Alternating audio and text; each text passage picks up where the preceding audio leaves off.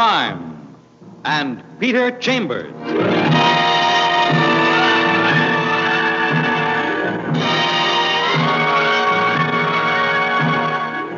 Created by Henry Kane, transcribed and starring Dane Clark. Private investigator, duly licensed and duly sworn, Peter Chambers.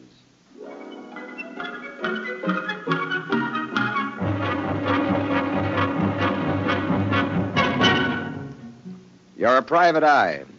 That's your business. Anything else? That's for laughs.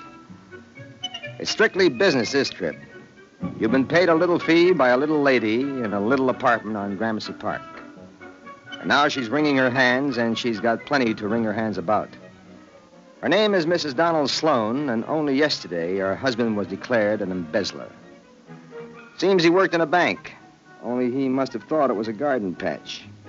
Because yesterday, before he disappeared, he helped himself to 100,000 shreds of lettuce. All crisp and all green. Mr. Chambers, my husband wasn't a thief. You got a better name for a man who elopes with $100,000? Not Donald. I tell you, there's something wrong here, something peculiar. Mrs. Sloane, listen. Look, here's the morning paper. Let me read it to you. But... Now, the headline. Bank teller and $100,000 vanish at lunch. No. Beneath that, the following. Donald Sloane, teller and junior officer of the Trade Bank of the City of New York, is being sought by the police, charged with the embezzlement of $100,000 of bank funds. Mr. Sloane, an employee of long standing, left his teller's cage as usual at the lunchtime. When he failed to return, a hasty check by Charles Jenkins, manager of the bank, revealed that Sloane's cash was $100,000 short. But... Curiously, Mr. Sloane had passed up an additional $28,000 in the same drawer. Look, However... Mr. Chambers, to the police, I'm just another wife doing the usual screaming about the innocence of her husband. Look, there's no denying the guy walked out of that bank with $100,000 cash. But he left $28,000. Yes, but... Why? If you're going to steal, why not all? Mrs. Sloane, I'm a detective, not a clairvoyant. But... Okay. Just what do you want me to do for you? Look, Mr. Chambers, I'm not trying to whistle my way past a graveyard. I have no illusions about my husband. What? But I know for certain the man was not a thief. Wait a minute. Illusions? How did you and your husband get along? Not too well of late. Well, how so, and since when? Since about 2 months ago. A lady? You might call her that. What's her name? I don't know. I tried to ignore it, but last week we quarreled, my husband and I, and he asked that we separate. I heard him on the phone several times talking to a Frankie. Well, Frankie could be a man. No, he has no man friend by the name of Frank. Do you think there's any connection between the request for a separation and the embezzlement? No, because I don't think he was involved in the embezzlement. Here we go again. All right then, Mrs. Sloane. Your husband worked at the 34th Street branch, didn't he? Yes. Fine. I'll be in touch with you as soon as anything develops. One other thing. Do you have a picture of your husband? Yes, I do. Oh, it's an excellent photo. I'll get it for you.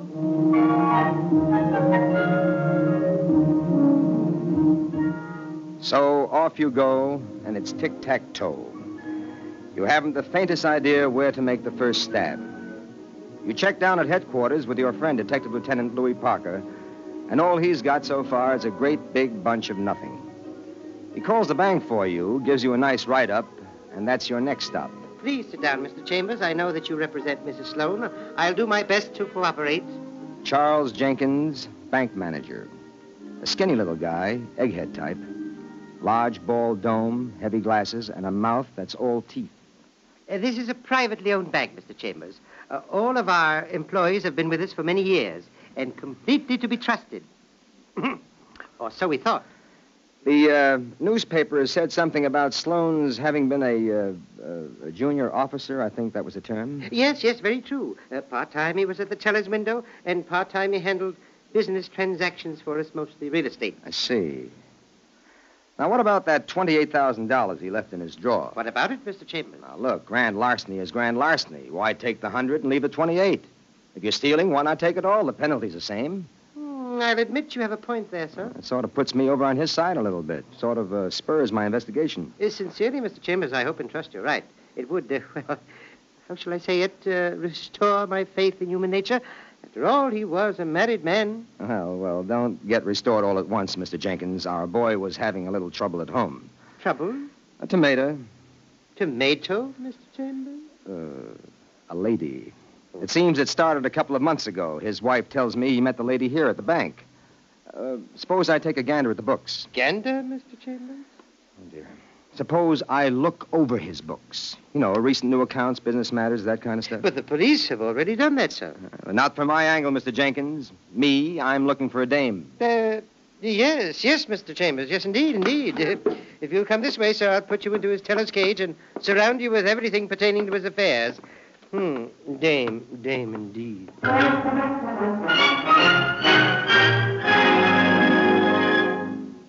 You spend a couple of hours bent over books like a bank examiner. You go over the whole works, and you come up with one lousy little item that you jot down on a sheet of paper. You're hoping against hope, and then Jenkins joins you. How goes it, Mr. Chambers? Well, one tiny little lead. Yes? Within the last 3 months, this new account here. A Miss Frances Lake opened her account about 2 months ago, which jives with the time element Mrs. Sloane mentioned.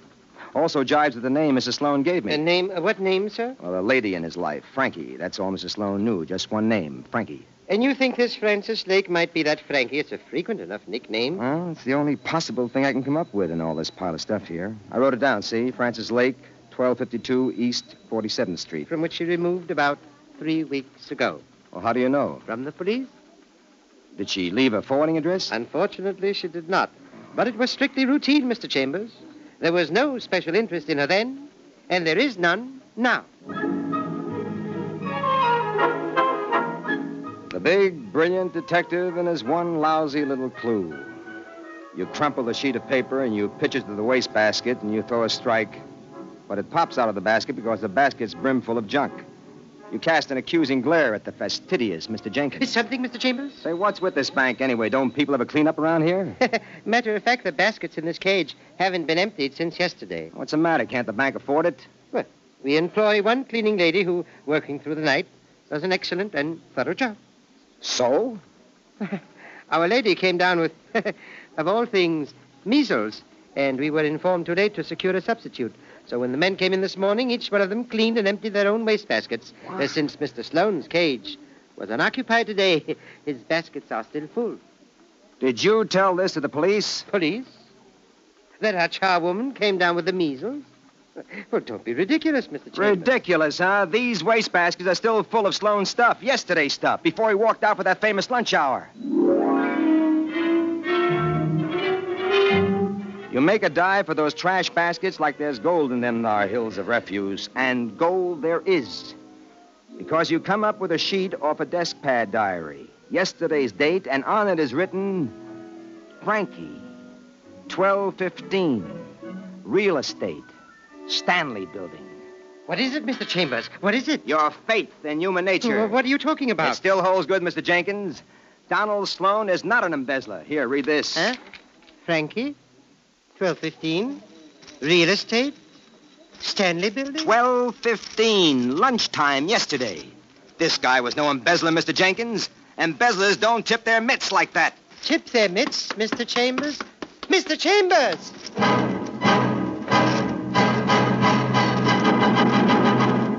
You're off and running.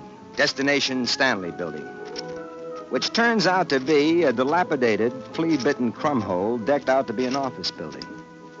It's down near the Battery, wedged in between a couple of warehouses. There are a few like it in every town, fitted out for fly-by-night operators. It's 4 stories high. And a peek at the billboard downstairs informs you that F. Lake Real Estate is on the 2nd floor, room 201. There is no elevator, so you creak up the wooden steps, but when you face up to the solid oak of 201, it's locked, and nobody answers your knock. Downstairs, you flash your credentials at a seedy-looking janitor, give off with some important detective routine palaver, but a $20 bill is the final convincer. He gives you a key, tells you to say you stole it in case of emergency, and back you go to 201. You turn the key in the lock, and you open the door. Come in, Buster, and close the door behind you. You don't close the door just because he told you to. His order carried additional authority in the form of a chunky revolver held in a pudgy fist. The guy seated behind the desk is fatter than a bookmaker's bankroll. He's really huge, decked out in a white Palm Beach suit with a floppy Panama hat square on his head. He's big, thick, red-faced, with tiny, gleaming pig eyes set within many folds of fat. Like this, little man, you're liable to get killed. Like what? Like barging in where you ain't invited. Who invited you? You're not F. Lake. I ain't. So? Who are you? There's a hot one. A bird breezes in where he don't belong, and right away he starts pecking with the stupid questions. Sit down, chump. Over there. Okay. I'm sitting. And I'm standing up. Oh, you're a large one. Little pal, I don't know who you are, but sticking your nose in where it don't belong, it picks up trouble. I got a large hunch you're going to be awful sorry you came here, little pal. And I'll tell you a little secret. I'm sorry I came here. I'm sorry I ever came here. Now I'm going to blow. Now first I take your key, like so. And then me, I blow. And I'm going to lock you in. Then you're here, and I ain't. Goodbye, little pal. And take it from me. You ain't gonna be lonesome.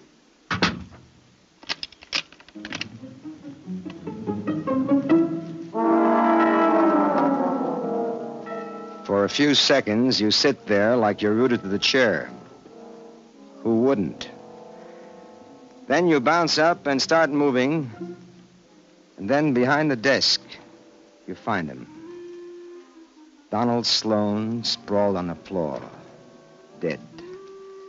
A knife stuck in his back. You reach for the phone, but the phone's as dead as Donald. So you're back to being a detective. You frisk the dead Donald, and you come up with the usual items. But you're working at your trade, and some of the usual items are unusual. For instance, he's a smoker, cigarettes in his pocket, and 7 packs of matches. But 4 of them bear the same ad. Cafe Prince. Cafe Prince. You check it in the phone book, and it's down on Sullivan Street. The next problem is getting out of there. The door's too tough. But it develops that your fat friend isn't too bright. The windows are sealed, but glass is breakable. And there's a fire escape right handy. So you're moving again. But you stop off at your office for your gun, and then it's the Cafe Prince. A sign on the door says closed, moving out. But when you try the door, it's open. What's on your mind, Bub? The question comes from a redhead at the check room. She's black-eyed and pretty, with a cuter assortment of curves than a World Series pitcher. You stick your head around the bend. The joint's deserted, a saloon with most of the chairs on the table. But the liquor bottles are still showing behind the bar. Joint's closed, mister. We're moving out tonight. Well, can I check my hat? Because with you, I'd love to check my hat. Look, Mac, if you got a thing for check girls, go somewhere else. Lots of check girls in this town. I got it for you, cutie. Blow, will you? Well, can I have some food? How about some food? Can I get a sandwich? Kitchen's closed. Oh, I saw the bar is still open. That's all I want, honey. I need a drink, that's all. Oh, arguing with a rum pot adds up to a rumpus, and a rumpus we don't need around here. Oh, come on, honey. I need a drink. I need a bag. Okay. Go on in. Have your drink. Have 2 drinks. Tell the bartender the check girl said you could have them for free. And then get out of here. You understand?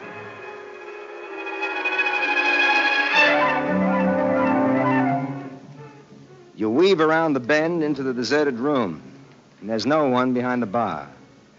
So you go into the usual drunk's routine. You slam your hand down. How's the bottle of service around here, huh? A curtain moves at the far end of the bar, and a man comes into view.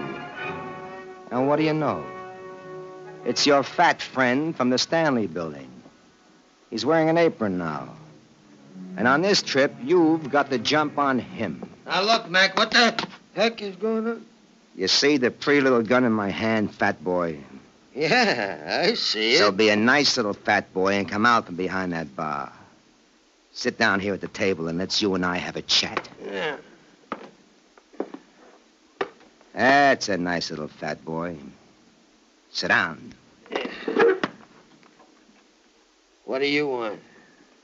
The story on how come you're locked in a room with a cadaver, which turns out to be Donald Sloane, who lifted 100,000 samples out of a little old bank called the Trade. Who? Who are you? As far as you're concerned, I'm the law, cop, private cop. I didn't do it. What's your name? George Sachs. Oh, George all the way, huh? Okay, let's have your story. It might do you a little good with the DA. Little pal, if private law is sitting here right opposite me, public law don't figure to be far behind. That's smart enough for a stupid guy. Now, if I spill, you figure I can make a deal with the DA? It's happened before. Will you help, little pal? I'll do what I can. Okay. It was the dame. Francis Lake? Well, how'd you know? You haven't been reading the quarter books lately, pal. Every private eye's a genius. Come on, talk it up, Porky. Okay. Now, she happens to open an account in that bank. And that Sloane guy, he goes for her like a ton of bricks. She figures a guy works in a bank, a junior officer guy, it's an opening, so she punches. A cutie, that one. Real cutie. Keep talking. She don't go to rob the bank. She makes the bank come to her. Like how? Well, she opens the phony little real estate office. She tells him about a deal she's got to buy a piece of property worth $750,000. She tells him she needs $100,000 for an option, that she can turn a profit within 5 days. How could she figure we could keep 100 G's out of the bank for 5 days? I told you she's a cutie. She sold it to him good, but good. Like how? Me, I'm supposed to own this hunk of property. An ex-bootlegger with plenty of old moolah. Property's supposed to be worth $750,000. Okay, you're the bootlegger with the property. He brings her 100,000 bananas. It's supposed to be her money. Then the two of them, yesterday at 12:30, are supposed to wait for me. Why is he waiting? Part of a shrewd apple deal. Now, listen. I'm supposed to arrive. She hands me the option money. The papers are all drawn. Then I turn the money over to him so his bank can hold it in escrow. For what? Either she buys the property within 5 days, or she's supposed to lose the option money. Oh, he figured the money goes back to the bank, so he's protected, huh? Yeah. Now, this is how it's supposed to work out. I give him the 100 G's. He's an officer at the bank. Him and I sign a paper. He picks up the dough and brings it back to the bank. Supposed to be holding it on the deal. Oh, the old round robin. That's right. He's going to cover up for her with the bank records. Like that, according to her, nobody gets hurt. The money's back in the bank. She's got a tight option on the property. She tells him she's already got a sucker who's going to buy the property within 5 days. Yeah. Then within the 5 days, she's supposed to sell the property at a neat commission. She's used the bank's money for the option, but the bank still got the dough, and nobody's hurt. Smart dame. So how come the guy winds up dead? That's my beef. I don't mind taking money from a bank. That's like taking a jelly bean from a candy factory. But murder... Brother, that ain't my department. Never mind the philosophy, fat stuff. Just keep talking. Well, yesterday I wasn't even there. What do you mean you weren't even there? Well, Sloane thought I was supposed to be there, you understand? The plan was that it was her job to clip him over the noggin, tie him up, and then beat it with the 100,000 bananas. Oh. Instead, she sticks the shiv into him. Why? So's he can't ever put the finger on her. Now, I don't know nothing about that. I was here today. I read it in the papers, how he disappears. And I ask her. And then she breaks it to me. That's why I was there when you barged in. Just what were you doing there? Figuring the angles, how to get the body out of there. Maybe folding him in a trunk, something. Yeah, but you're the guy that don't want no truck with murder. It was done, wasn't it? Might have wound up like him if I didn't listen to her.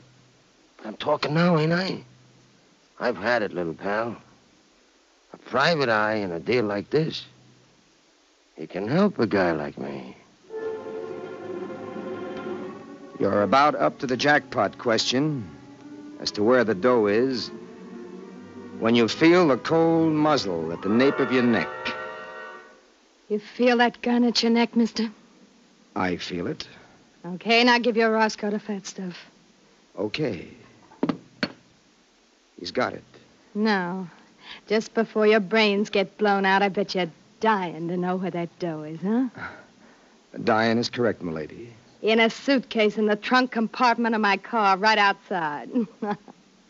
So near and yet so far. You'd be Frankie Lake, wouldn't you? Yeah, And if I could turn around, you'd also be the hat check girl. correct. Only it also happens that I own this joint, which is a white elephant if there ever was one. And now, Mr. Nosybody, a fond farewell to you. But it was Fat Stuff who pulled the trigger. And down she goes, and you come up out of your seat, and you're bent over her doing the inspection bit. It was the only way. I swear I never used a heater in my life. Never. It ain't in me. I ain't no killer. But it was the only way, Mac. Easy does it, fat boy. No harm done. More's a pity. Scratch, flesh wound, period. They'll patch her up nice and pretty, and they'll make her nice and healthy. And then she'll stand trial, and she'll wind up in the hot seat after all. That's the way it goes, fat boy. A merry-go-round. That's life. And death.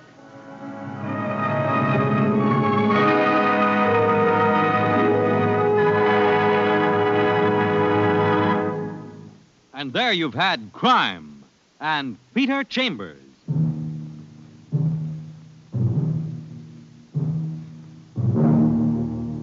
Dane Clark was starred as Peter Chambers.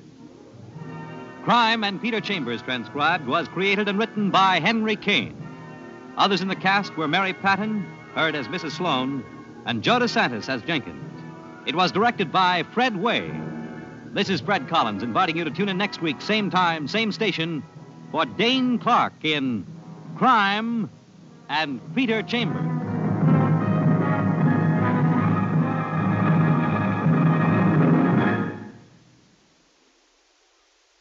Some days are blue days. Some days are happy days. Some days are just ordinary days that you don't even notice go by. But here's a word about a day you can't miss. It's Tuesday. Any Tuesday on the NBC radio network this fall. We're calling it the biggest Tuesday night in radio. That's a big statement, but it's a big night. Listen, Lux Radio Theater moves to NBC in the fall, and you'll hear it every Tuesday. Yes, Lux Radio Theater on NBC. Your favorite stars, your favorite stories on this station. Lux Radio Theater is enough to make any night a big radio night. But that's not all we mean, because your lineup also includes Dragnet, People Are Funny, Fibber McGee and Molly, and The Great Gildersleeve. You can see what we mean by the biggest Tuesday night in radio. It's so big, we couldn't wait to tell you about it.